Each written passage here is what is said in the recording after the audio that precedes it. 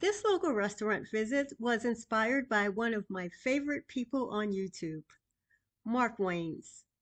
Sincerely, he probably is my favorite YouTuber and food vlogger. In my city, there is an Ethiopian community here. I've never been to Ethiopia or East Africa, but perhaps one day the Lord will bless me to be able to go there. However, I have been to West Africa and I loved it. That's me with the pink dress on. And this is supposed to be a faceless channel, though.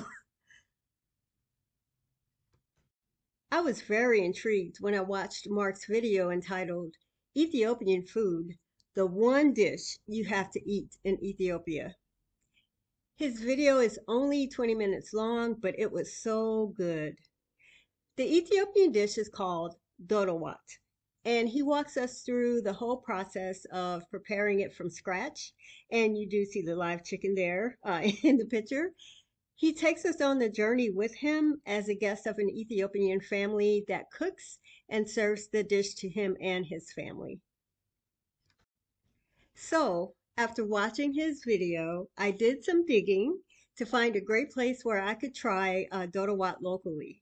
And I found this gem, Addis NOLA.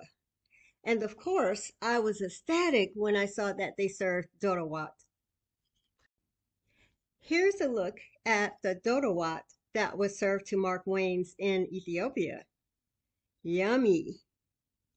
I do encourage you to watch his video from start to finish.